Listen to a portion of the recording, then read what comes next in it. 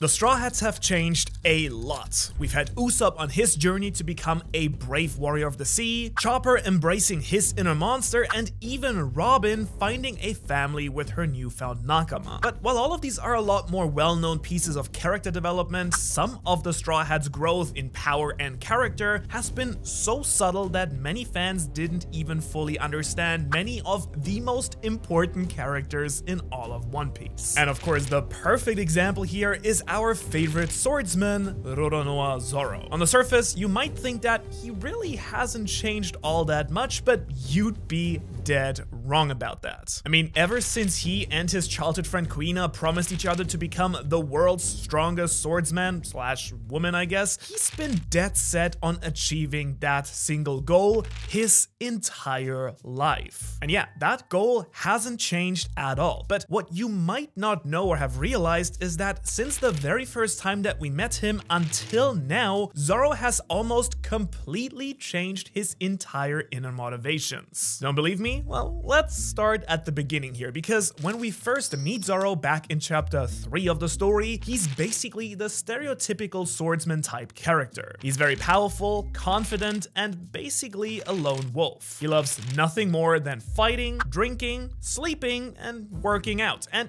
he really only ends up joining Luffy's crew so that he can progress on his own dream of becoming the world's greatest swordsman. And to be completely honest here, Zoro is one of the few Straw Hats and in general characters in One Piece who actually represents much more of a perfect ideal than they actually represent a real person or character. And what I mean by that is that he's basically a macho man who's also always extremely cool, and this is reflected in his very early designs with his intimidating bandana, memorable sash, and his unique three-sword style of fighting. As a result, without any doubt, Zoro is and remains to this day one of the coolest characters in all of anime. And we can basically also say that Zoro is pretty much the only Straw Hat who didn't need to make some life-changing decision or be metaphorically saved by Luffy to join the crew. All he really needed was for Luffy to, well, literally untie him from this post, which was the start of the greatest partnership the world has ever seen since the former Pirate King Roger set out with his right-hand man, Silvers Rayleigh. So yeah, that is all the basics and probably pretty much what you already knew about Zoro. But what you might not realize is that while he didn't really need to change to join the crew, Zoro's adventure with the Straw Hats itself actually changed him the most out of almost any other crewmate. And this journey of Zoro's transformation kicked off when he was embarrassed by the world's actual strongest swordsman, Dracula Mihawk, during the Baratie arc. Because basically, up to this point in the story, Luffy and Zoro had seemed basically unbeatable as they took down small-time pirates left and right. In fact, you might remember that Zoro even believed at this point that he did actually stand a real chance against Mihawk, which honestly is just really hilarious looking back on it. So being humbled like he was truly showed Zoro exactly how far he still had to go to actually come even close to becoming the world's strongest swordsman. And now, as I said before, Zoro really only originally joined Luffy to pursue his own goals, but all of that started to change during the Arlong Park arc when Zoro first saw Luffy's willingness to actually die for his friends. Because in the end, Luffy didn't need to go and save Nami. In fact, there was plenty of reasons to just leave her alone since she pretty much betrayed the crew and everything, but because Luffy tried so hard to save his friend that he believed in, Zoro actually started to believe that Luffy was a captain worthy of following. And of course, early on in the story, these are very important character moments for Zoro, but you might be surprised to hear that out of everyone in the crew, it is Zoro who actually first shows signs of unlocking the secret power of the One Piece world. And yes, we're actually talking about Haki right now. For example, during his fight with this Blade Man, Zoro is able to hear the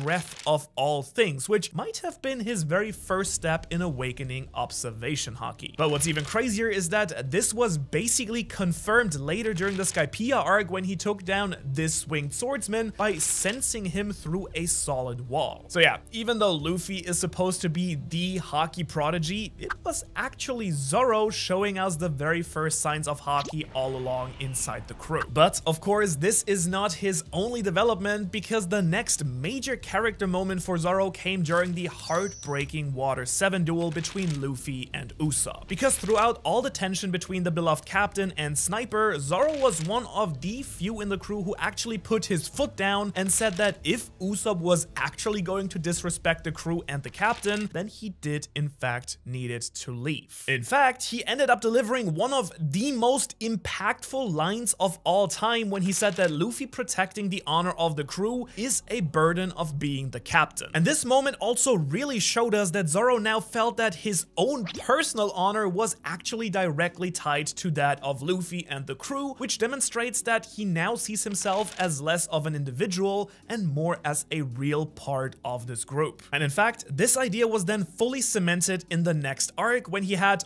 one of the greatest moments in all of One Piece. Because first, he got a truly ridiculous katana upgrade when he was given the sword of the legendary Wano samurai Ryuma, one of his ancestors, but on top of that, we also had this. And damn, I mean, if you had thought to this point that Zoro was only living for himself, then this moment grabbed that idea, crushed it into a little ball, set it on fire, and then blasted it into space. Like seriously, this famous moment truly proved to us and to the rest of the crew that Zoro 100% put Luffy's life above his own. But more than that, he also believed so strongly in Luffy's dream that he was willing to give up his very own dream in order to help Luffy achieve his own. Which, when you really think about it, is a truly unthinkable change from Zoro's mindset when we first met him and when he first joined Luffy. And then to cap it all off, Zoro doubled down on his ideals by begging Mihawk to train him during the time skip, which is yet another gigantic moment of humility from Zoro. And if you don't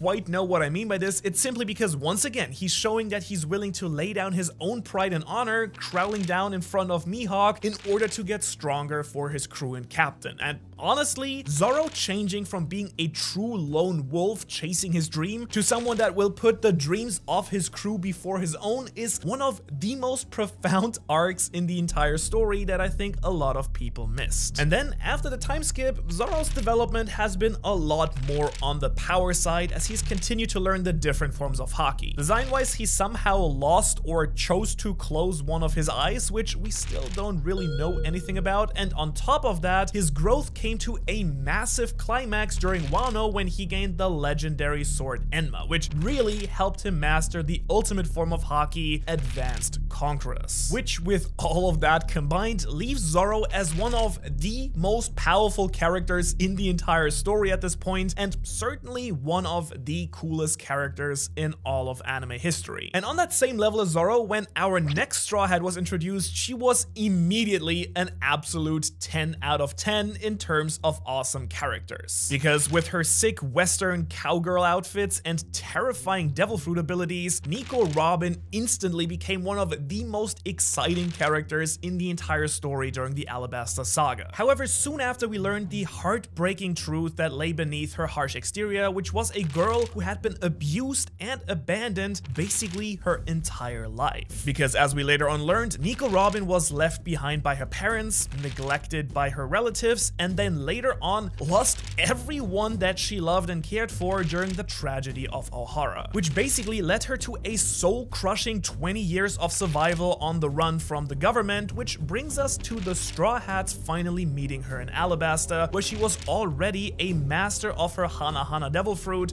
that basically allows her to sprout extra body parts and use them in combat. And honestly, it still gives me kind of uncomfortable chills still every time that Robin literally snaps someone's back using her clutch technique. That stuff is really, oof, I mean, you know what I mean. But her Devil Fruit is not even her most important ability because, of course, while in Alabasta, we also learned that Robin could could actually read the legendary poneglyphs, which are these giant stones that tell the story of the Void Century. And this of course ties into her true dream to learn the real history that she inherited from her mom and the beloved scholars of Ohara. And of course that is exactly why she decided to snuck onto the Straw Hat ship at the end of the Alabasta arc. And even though Luffy surprisingly actually let her join the Straw Hats, Robin still had a very long way to go before she fully embraced being part of the crew. Part of that was of course because after her traumatic childhood, she didn't really see herself as worthy of friends. In fact, during the Skypiea arc, she basically only referred to the crew by their titles, such as calling Luffy simply Captain and Nami the Navigator, which showed to us and the other Straw Hats that she didn't really see herself as part of the group yet, but all of that of course changed in a truly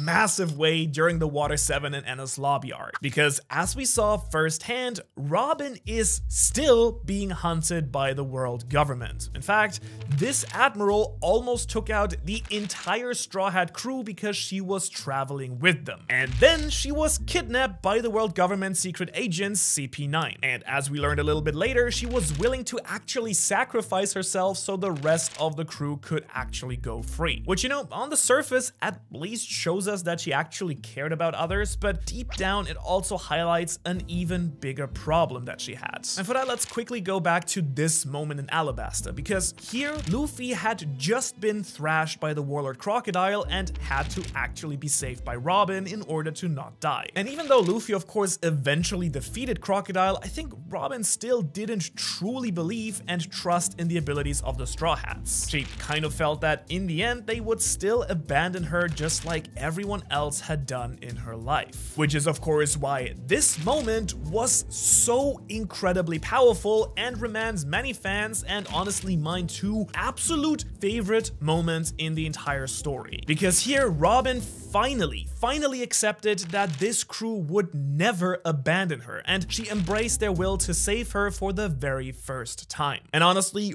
wow, what an insane change that brought, because while Robin had gone along quietly with the government agents up to this point, now she suddenly started fighting and clawed the whole way, even literally biting the ground to keep from being taken away. And honestly, how awesome was this when you saw it for the first time? I mean, she was fighting for her friends just like they were fighting for her. Which now takes us past Ennis Lobby and really the rest of the story, where Robin finally believes in her own self-worth and that of her crew. And we can even see this reflected in the way that she now dresses, as before this point she mostly wore pretty sharp, intimidating clothing, and after this event she is much more relaxed and casual. And we even see her enjoying her coffee and reading while traveling together with the crew. Now, a little bit unfortunately though, there hasn't been a ton of development for Robin ever since this insane moment. To be fair, she did get to train with the Revolutionary Army during the time skip and learn Fishman Karate along with improved control of her devil fruit. In fact, after the time skip, she can now actually make giant versions of her limbs to stomp opponents, grow wings to even fly, and even be able to create full body clones to use for spying. But even though her character has not really been developed that much since the time skip, believe me when I tell you that Robin has the most mouth-watering future of any character in the story. Because let's be real, with her knowledge of the poneglyphs, she is basically the most important character in order to find the One Piece. Which means that she is sure to play a major role in the final saga, and if that wasn't enough, we might even get to learn the secrets that her parents died protecting, see her prove her worth to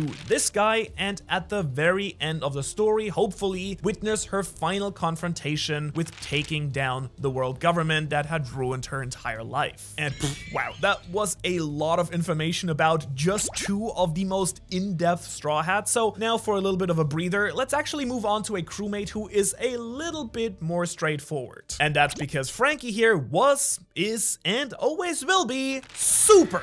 That's right. Our favorite cyborg is a man who really hasn't changed a lot since we first met him back on Water 7. Sure, I mean, he has gone from a mostly human cyborg to a mostly cyborg human, but he can still shoot fire, launch missiles, you know, blast bullets, and most importantly, change the style of his hair. Really, the only major difference from when we first met him to now is that now everything is just a lot stronger that he does. Oh yeah, and he's also got this super cool mech and some other cool toys like this motorcycle, which are pretty awesome, I have to say. But just because Franky hasn't changed much, of course, doesn't mean that he isn't really awesome. Because one of Franky's greatest character traits is that he basically breaks the stereotype of a typical macho man. I mean, yeah, sure, he's loud, buff, a little bit of a pervert, loves building weapons and cars and stuff, but we've also seen him cry quite a lot, embrace his weird side, and most importantly, Franky openly shows affection for his friends and family. Now, to be fair, most of these traits were already part of his character when we first met him, but the one thing that Franky is still chasing is to have one of his own ships travel around the entire world. And you see, all of this actually ties back to his tragic past, because as a child, Franky's inventions were part of the reason that his father figure was killed in the first place. In case you forgot, that's because a young Franky used to just build the biggest, most destructive weapons that he could just because he thought it was pretty cool. But then he had to learn the really hard way that those weapons could actually be used against innocent people, and since then he needed to learn to take responsibility for the thing that he actually creates. Which is also why Franky's future character development might involve the most dangerous weapon on this planet, and that's of course because Franky was entrusted with the blueprints for a weapon that could counter one of the all-powerful ancient weapons, Pluton. And while we now know that that particular ancient weapon is actually hiding underneath the country of Wano, someday Franky may have to decide whether it's right or not to build a weapon capable of destroying entire islands. You know, unless he has already integrated that into the Sunny. But while Franky is going to have to face that major decision someday, Usopp started out with a much scarier decision. Because as we all know, Usopp was a massively scared cat. So his decision to actually leave his home island after the Straw Hats helped save the village is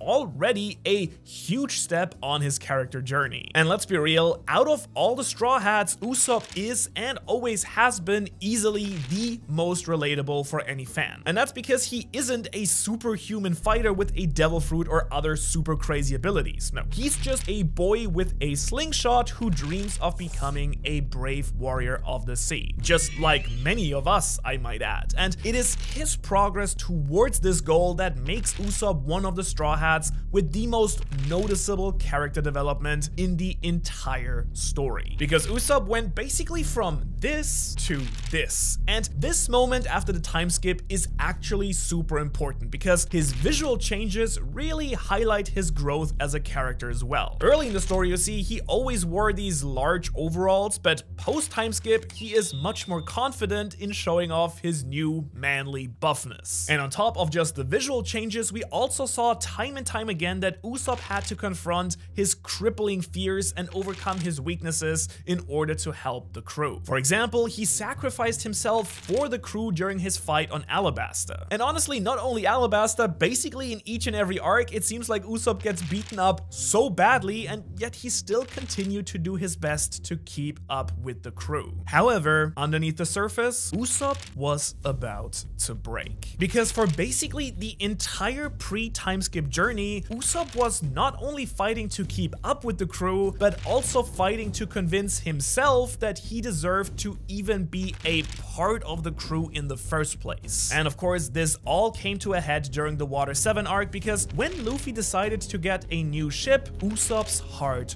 broke. Because to him, Luffy's choice to move on to a better ship was also a stab in his own heart, because he thought that maybe at some point Luffy would get rid of him someday as well to replace him with someone better. And so, of course, as we all know, Usopp and Luffy had their truly fateful duel, and Usopp ended up leaving the crew, which was just so heartbreaking on so many levels, and the first real moment in the entire story when the crew was on the verge of breaking waking up. However, of course, Usopp's departure also cleared then the way for Sogeking, also known as the King of Snipers, to then join the crew during their attempt to rescue Robin. And while using his alter ego character, Usopp showed everyone exactly why he is such an important part of the crew. First, with his upgraded Kabuto slingshot, he landed the most epic snipe in the entire story when he saved Robin from being dragged across the bridge, and then, just when Luffy was about to be defeated by this government secret agent, Usopp's inspiring speech gave Luffy the final push that he needed to finish the fight. So yeah, in many ways, Usopp is truly irreplaceable because of his unshakable desire to help the crew and his unique skills that literally no one else in the crew can provide. And speaking of any of those skills, we have not yet mentioned Usopp's other main ability, which is of course his skills as a tinkerer. You see, because Usopp is so clever at making things, he has upgraded his own slingshot many times, going from launching rocks and eggs with this to shooting off fireballs, plant-based projectiles, and even terror-inducing special bullets. On top of that, of course, he has also upgraded Nami's climb attack multiple times, taking it from a basic staff with a few tricks to a full-on weather-controlling super weapon. And for Usopp, there is a clear path ahead in the story as well. I mean, clearly he's already become a brave warrior of the sea in his own rights, but deep down, I still think that Usopp still needs to convince himself that this is truly real. And of course, there is no better place for that to happen than the island of Elbaf, home of the giants, where Usopp is sure to play a massive role due to his former friendships with the giants. And now, while Usopp may one day lie his way to be the king of the giants, there's actually one Straw Hat who can quite literally become a giant. And that is of course Tony Chopper, whose early struggles with accepting his complicated identity are a vital part of his character development. Because when we first met Chopper on Drum Island, he had gone through an incredibly tragic past. First, he was cast out by his own herd of reindeer because he ate a devil fruit that turned him into a human. And then he was thrown out by the humans like he was some kind of monster. But after befriending this quack doctor here, Chopper then went on to accidentally poison the only friend that he ever had, leaving him alone and isolated in the world once again. And while he was eventually taken in by another old doctor, his whole past has understandably left Chopper with quite conflicted feelings about himself. But that's of course when the Straw Hats came along, and Luffy basically drags Chopper out of his hole so that he can actually go join the crew. However, Chopper's character arc isn't quite done yet, because deep inside he still views himself as some sort of freak and monster. I mean, sure, he has got some really weird forms, such as his human form, which looks like an oddly shaped human, and this form called Guard Point, in which Chopper becomes a big fluff ball. But underneath all of his other pre-timeskip forms, Chopper is hiding a very dark secret. Because with his medical skills, Chopper actually invented a drug that boosts his own devil fruit powers. The danger though is that if he takes too many of these bite-sized drugs at the same time, Chopper becomes a nearly unstoppable, mindless giant monster. And in this form, he gains incredible size and power, but the downside is that he literally cannot control himself. And honestly, from a character perspective, this is just the perfect embodiment of Chopper's inner conflict. Deep down, there was a real monster hiding, and Chopper could not control it when his friends needed him the most. That's not to say that Chopper had actually a sad ending though, because after the time skip, Chopper has both learned to control his monster point, and most importantly, he has accepted who he actually is. Because in his mind, yeah, he is a monster, but one that he will gladly embrace as long as he can protect his friends, who do not care about that at all. And that was a real deep dive into Chopper's inner psyche, but it is honestly one of the most powerful character arcs from the early parts of the story. But that's of course not the only change that Chopper went through though, because this adorable reindeer had many other negative traits that he has since grown out of. For one, Chopper has always been a little bit of a coward as well, kind of like Usopp, which which makes sense since he is technically the youngest Straw Hat. But he was also really easily tricked and incredibly naive to the point that he would basically believe anything that anyone would tell him. After the time skip though, Chopper has now gotten a lot wiser, and while he can still be fooled, he is much harsher with people who do bad things. If you want a good example, when this evil scientist used drugs to run terrible experiments on children, Chopper went truly ballistic and wanted to curse the gassy scientist with the worst fate imaginable. However, that also brings us to the next part of Chopper's character, which is his incredible skills as a doctor. And while he's of course always been a top tier healer, Chopper has gotten much closer to his dream of being able to cure basically any disease thanks to his new experiences traveling with the crew and what happened during the time skip. This includes visiting isolated islands to learn herbal healing, working with scientists to invent new types of medicines, and of course spending countless hours healing the crew from all types of injuries. Oh, and of course he's also gotten a lot stronger because in addition to learning to just control his monster point, Chopper can now combine forms like arms and jump point to create Kung Fu point. We also met a completely different side of Chopper when he first met the animal minx on Zou, and he flexed his doctor magic by healing the ice-only plagues in Wano. And so the only thing that's really left to see with Chopper's story is what kind of conditions he will need to heal in the future. For example, many people expect that Luffy at some point will come down with a life-threatening illness, very much like the former Pirate King Goldie Roger did. And so we will really have to wait and see if Chopper can cure something like that before the end of the story. His whole character arc started basically back when Luffy saved Chopper though, but there has been no clearer moment of Luffy saving someone than when he freed Nami from her slavery during the Arlong Park arc. And those two major themes are really what Nami's story has been all about: slavery and freedom. Because she was locked into basically slavery as a kid and forced to draw maps for Arlong, yet at the same time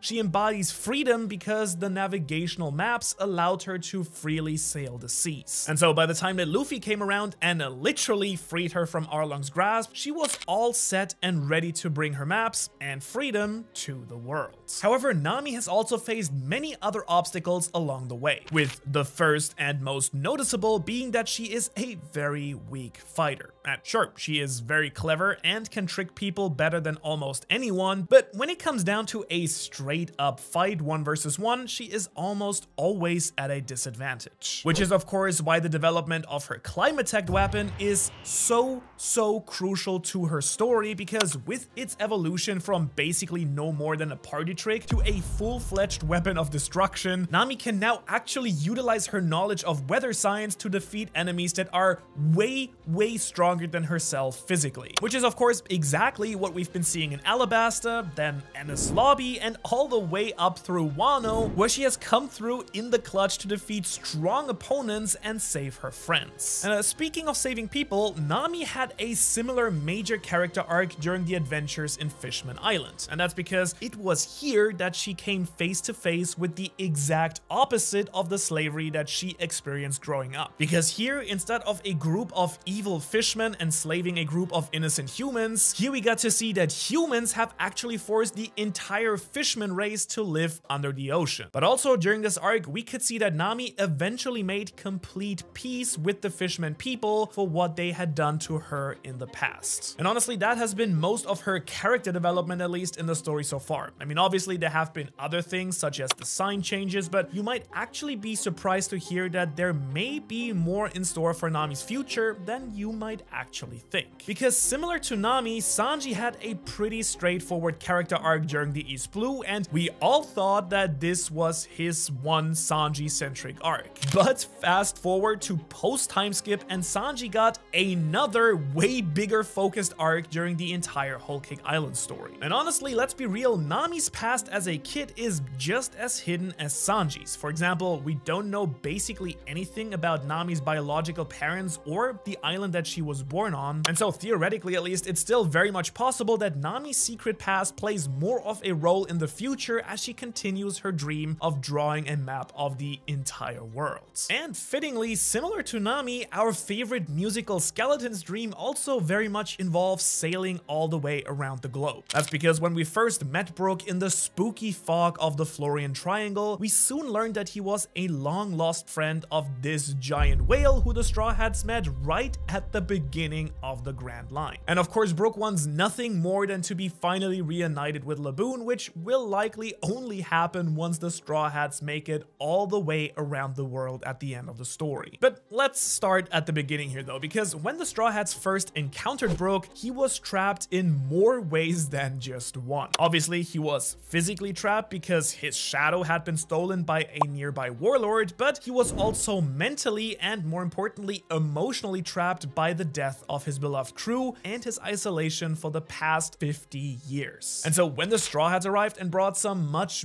needed light to the skeleton's depressing life, it really freed Brook in more ways than just one. And of course, he was literally the perfect addition to the crew because of his musical talents, because in case you forgot, a musician was one of the very first things that Luffy wanted as part of his crew. However, Brook of course isn't just carried by the crew because he actually is a quite strong swordsman. And of course, we simply must talk about his devil fruit, which allowed his soul to return to his dead body, but after the time skip, he even learned how to master his full devil fruit's capabilities even more. In fact, he can now let his soul roam around freely to do some secret scouting, and his devil fruit also adds an icy chill that can coat his sword and everything that he touches in his environments. That's not all though, because he can even use his tremendous soul powers to overwhelm the soul of weaker beings, such as the homies from Whole Cake Islands. And just like many of the other older characters on the crew though, he hasn't really needed a ton of personal development since then. He was already a soldier and a pirate in the past, so he really knows how to be part of a team, and his goal simply involves seeing an old friend again. Now that's of course not to say that he won't play a massive role in the future though, since music and whales do have a significant tie to the One Piece treasure. And of course, there's also the quite legitimate question of if Brook can actually die like ever, so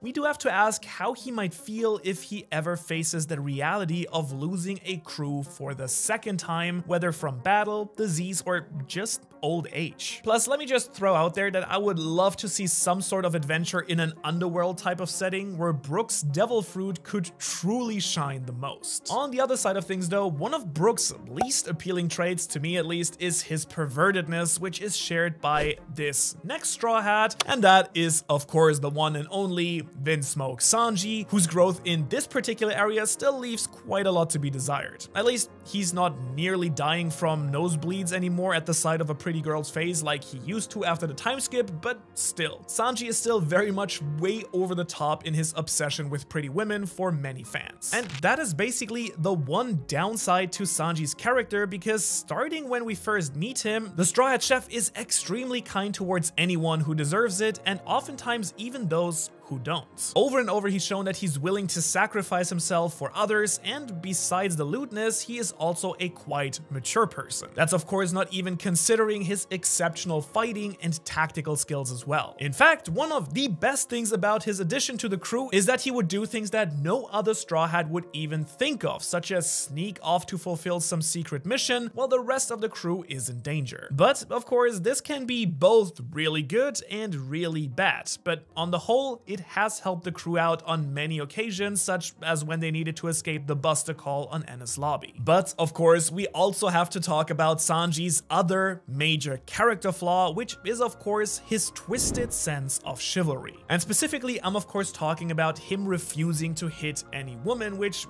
while it might seem admirable on the surface, really just puts the rest of his friends in danger many times, like we saw perfectly illustrated during the fight against the government secret agents on Enies Lobby. Because instead of fighting this bubbly evil woman and getting the key to saving Robin, Sanji instead let himself be defeated, which meant that Nami had to step up and take his place. So to summarize, Sanji was not willing to fight one clearly very evil woman, but he would instead put his own female friends in even bigger danger. So yeah, there's a lot of positives about his attitude toward women, but early in the story, it really did a lot more harm than it did did good. But of course, that changes in a big way later on. But before we get to that part, we have to recognize also that over time, Sanji has had to let go of his need to always be the hero, because this characteristic had been part of his character forever, as he even stayed to help his mentor Zeph because he kind of felt he owed a debt to the old pirate cook. However, things started to change when Luffy took down the pirates threatening his floating restaurant home, and Sanji actually joined the crew, but as we'll see, it wasn't fully resolved until way later in the story. I'm talking like 800 chapters later, because when Sanji left the crew during the Zou arc, he was doing so once again out of this twisted sense of responsibility and personal conflict. First off, the Emperor Big Mom was threatening Zeph, and Sanji once again felt responsible to save the old cook, which is great, but Sanji still showed his fatal flaw here because he felt that he needed to do this on his own. I mean, he even went so far as to crush Luffy to try to get Luffy to give up on rescuing himself. Now, of course, eventually that all changed when Sanji finally accepted that he didn't have to do all of this on his own, and just like Nami and Robin, finally realized that Luffy would never think about giving up on trying to help him. Now, we haven't really mentioned his traumatic childhood at all, but I mean, talk about insane family drama, because after the only person who really cared about him died, he was abused, bullied, and abandoned because he had too much human emotion in him. And even after all that though, when Sanji finally once again came face to face with his family as an adult, he showed them that he was still proud of who he was, and despite everything that they did to him, beating him up, locking him in a literal dungeon with his horrific mask, and even completely disowning him, that he still wouldn't see them being killed. And that was honestly a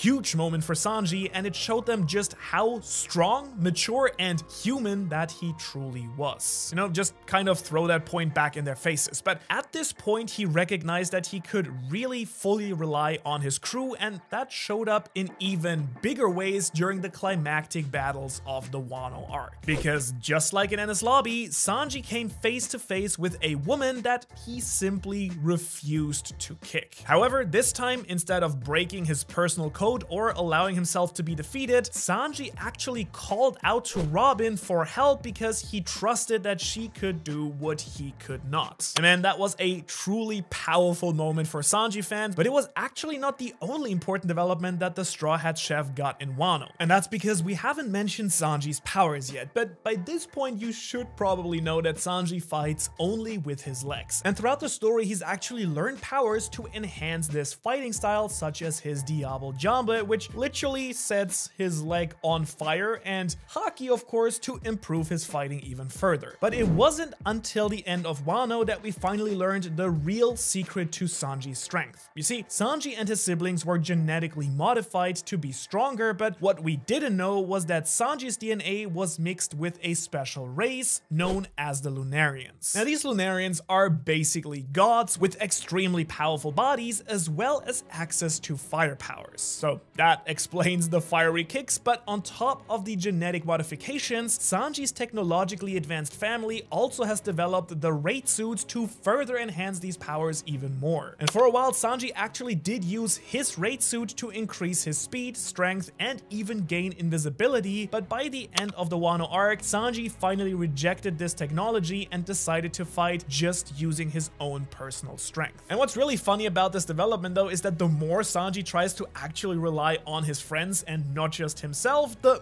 more success he actually starts having with women, and the more powerful he also gets. In fact, both of these women had basically fallen in love with him by the end of Whole Cake Island and the Wano arc. And while Sanji had the most development out of any Straw Hat, I think, that doesn't mean that there isn't more to come. Of course, he needs to fulfill his dream by finding the mythical All Blue, but there might also be situations where he still needs to question his chivalry once again. For example, what if he is in a scenario where refusing to fight one woman will result in another woman's death? Now, I don't really know yet what he would actually do there, and that is a little bit of character development that could still happen in the future. Which now actually brings me to the most recent Straw Hat member, which is the Knight of the Sea and former warlord, Jinbei. And while Jinbei basically has the least evolution among any of the Straw Hats for being there the least amount of time, that doesn't mean that he didn't change dramatically in order to actually join the crew. Because when we first met Jinbei, he was still a former warlord who was locked up with Luffy's childhood friend Ace, and throughout this entire introduction arc, his jailbreak with Luffy, and all the events that happened at Marineford, we got to see firsthand just how insanely awesome Jinbei is as a person and as a character. He is powerful, loyal, and extremely brave, and willing to put everything on the line in order to help the people he cares for. And while we all wanted Jinbei to join the crew really badly, and Luffy even officially asked him at the end of the Fishman Island arc, the former captain of the Sun Pirates didn't actually join the crew until halfway through Wano. So very much a long time coming addition, but since Jinbei is already so powerful, mature, and skilled, the only thing that he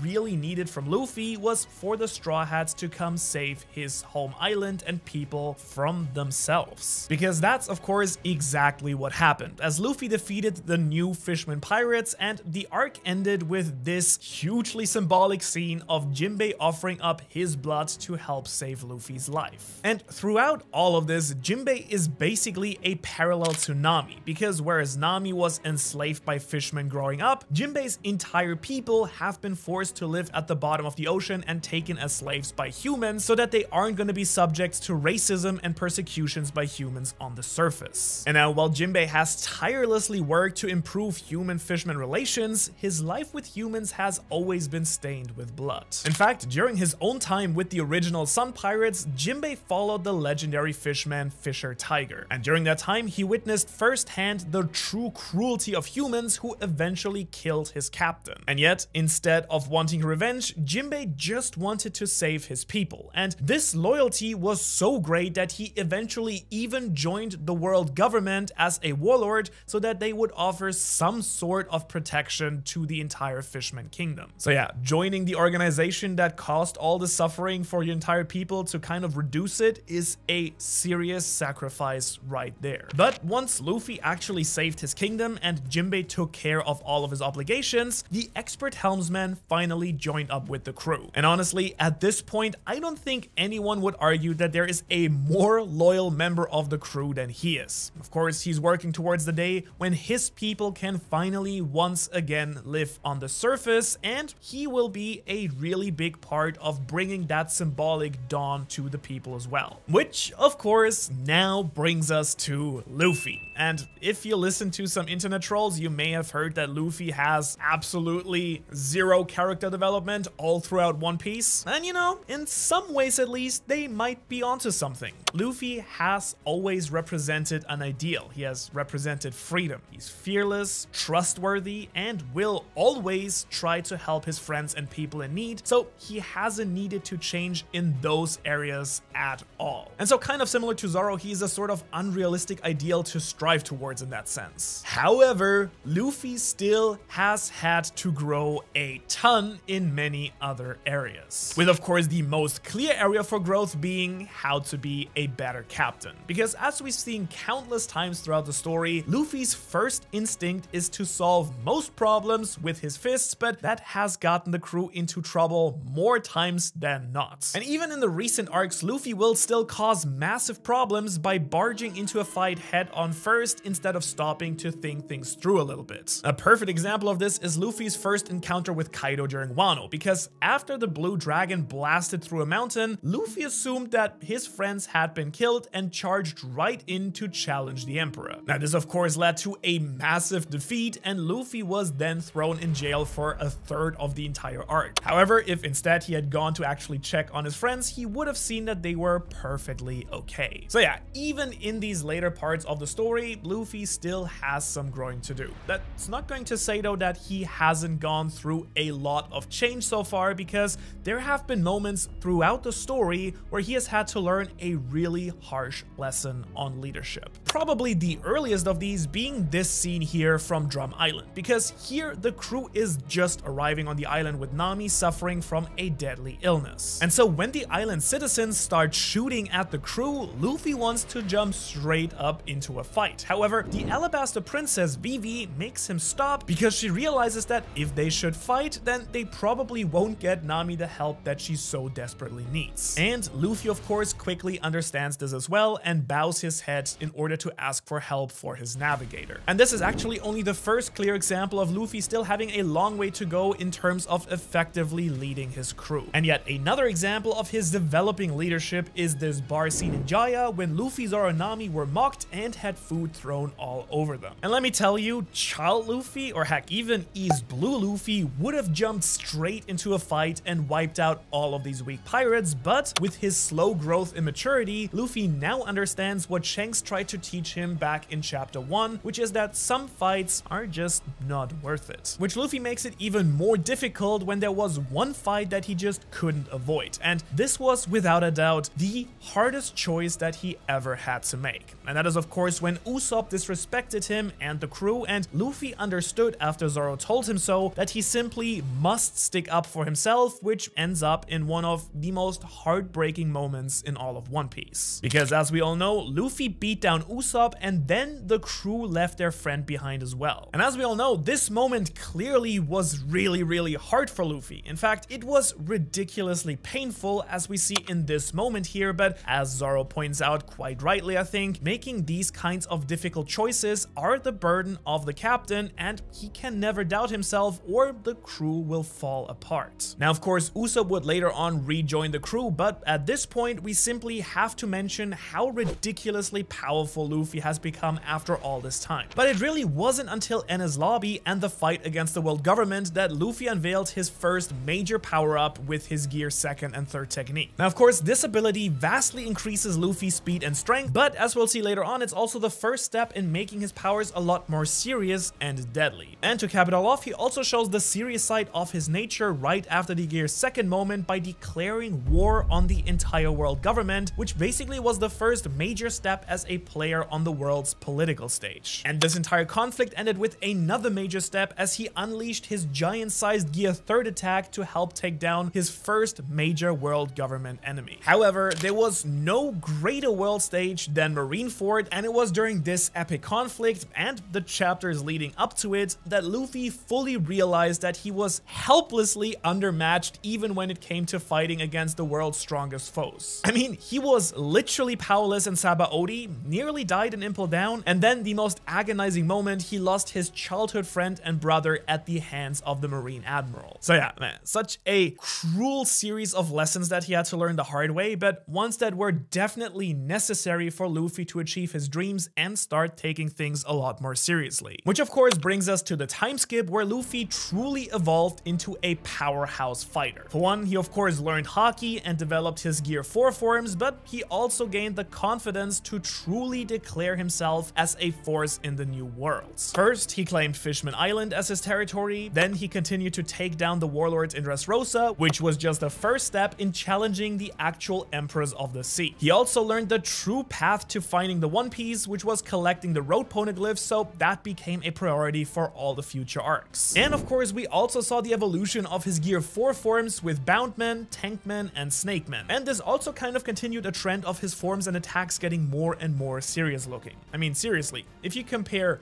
this to how his fights looked early on in the series, there is no doubt that Luffy looks a lot more hardcore. But Whole Cake Island also showed us the power of advanced forms of Haki as well with advanced observation, which again was just a first step because in Wano he then took that to a whole new level with advanced armament and even advanced Conqueror's Haki. However, of course, nothing quite still compares to Luffy awakening his Devil Fruit with his newfound Gear 5th transformation. And if you remember how I mentioned Luffy's forms getting more and more serious, well, this is a 100% complete reversal back to the original because with Gear 5, Luffy unlocked the most wacky fighting style anime has ever seen. And while we still don't fully understand the true scopes and limits of this power quite yet, it essentially is pure freedom for Luffy to fight however his imagination allows him to. Which of course brings us to Luffy taking down the Emperor Kaido and becoming a fully acknowledged Yonko in his very own right.